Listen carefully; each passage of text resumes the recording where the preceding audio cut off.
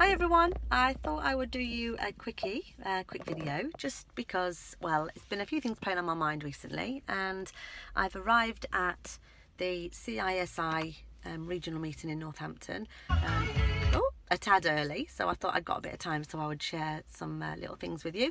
So people have been asking me, obviously with the approach to the summer holiday and lots of half terms, and obviously they know that I've got a busy family with a little Ruby, and obviously a business that obviously has a few people in it but seems to be a bit chaotic and a little bit nuts, to say the least. So I just wanted to give you I suppose a bit of an insight into how I pull it all in. And I'm not telling you this because it makes me sound dead great, because ultimately it's very busy and it's a massive juggling act. However, there's a lot of women advisors, people who are paraplanners, practice managers, who just would love to have some sort of balance in their life, and at the moment have no way of achieving it. And we've done some quite good work with women in roles in financial services firms who have been able to propose a certain plan to the boss and have managed to get a much better work-life balance. Now, if practice managers, paraplanners and support staff can do that, then those that own their own businesses, men and women, should have no reason not to, unless it's through choice. Because it's definitely not because of necessity, although you might think it. So when I found out I was pregnant with Ruby, I think there was 3 of us in the business. Both Martin and I were in the business. Martin obviously is Ruby's dad. And I set myself a little challenge, because one particular, I don't know, Friday afternoon, I walked through Hitchin Town, where I live, and I walked past Starbucks, and I remember seeing about, I don't know, 10 mummies with their babies sitting in Starbucks enjoying coffee and cake. And at the time I was working 6 days a week, and I remember thinking to myself, there is absolutely no way that I'm ever going to be in a position to sit in Starbucks guilt-free with a baby.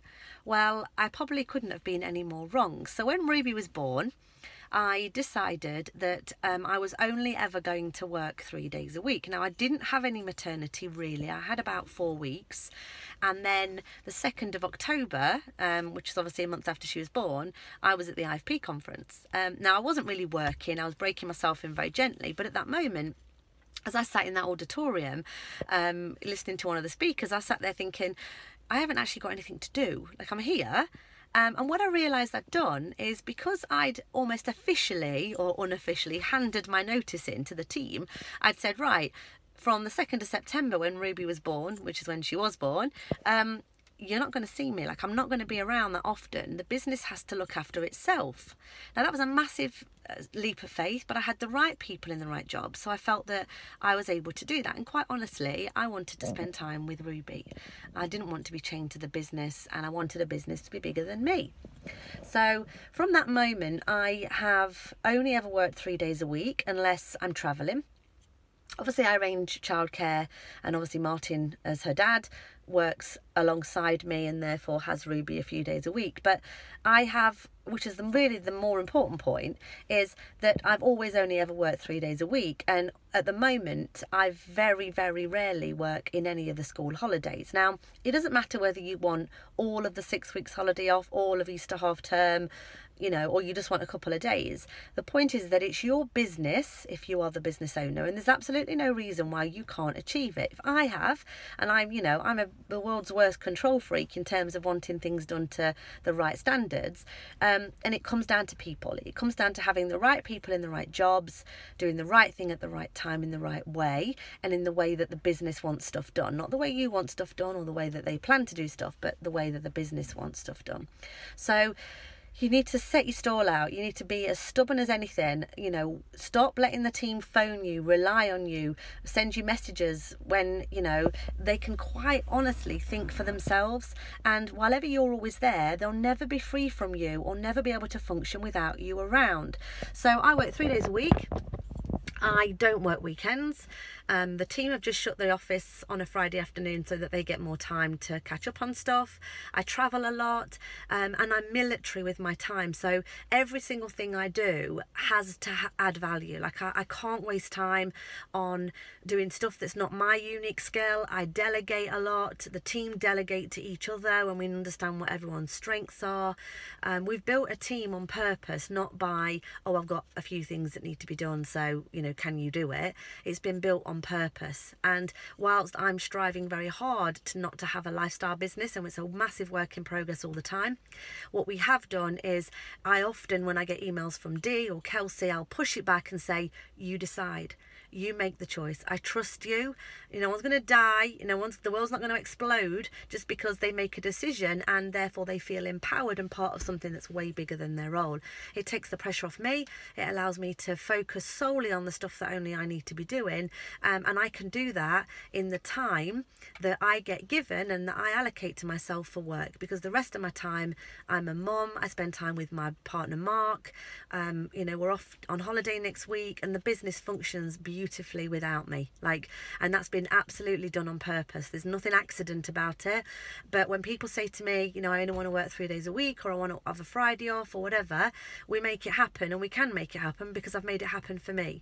Now it's different, and it's a different video on a different day for those who are in power planning, business manager and so on roles, because these are roles that are much more reliant on a day-to-day. But if any of you are interested on how you might be able to present that case to the business owner or the advisor, then please speak to us, because we're doing this a lot, and there's no need for you to be, you know, stuck in the remits and the confines of that role, working those hours. There's often another alternative, another solution, which ultimately has one end game, and that's getting the job done, whilst absolutely giving you some balance. So my life is nuts. I'm all over the place. I'm a fab mom. I spend tons of time with Ruby. We have amazing quality time together, lots of girl time, but it's designed that way. Like, it's not, I have total control over my own time. And most importantly, I have a Helen. Now, Helen is my executive assistant full-time, and her sole job is to look after me. So any of you guys out there that are booking your own tickets, putting your own itineraries together, like literally I've got an itinerary from Helen today. I've put it in my sat nav and I've turned up when she's told me to. I haven't done any of the arranging. Like, I genuinely haven't. I've just turned up, you know, the Frank Sinatra scenario where Frank Sinatra never moved a piano. So I've just turned up, and I will do my thing and I will go home, and the team will take care of the rest. So the point is, it's absolutely possible and absolutely doable. So stick with it. If you want to chat and figure out how to do that, I'm happy to do a bit of a webinar, live broadcast or whatever, so we can troubleshoot this. But ultimately, if you let me know what you want help with, then we'll shoot some stuff out. So good luck. It will work, and fingers crossed. Bye.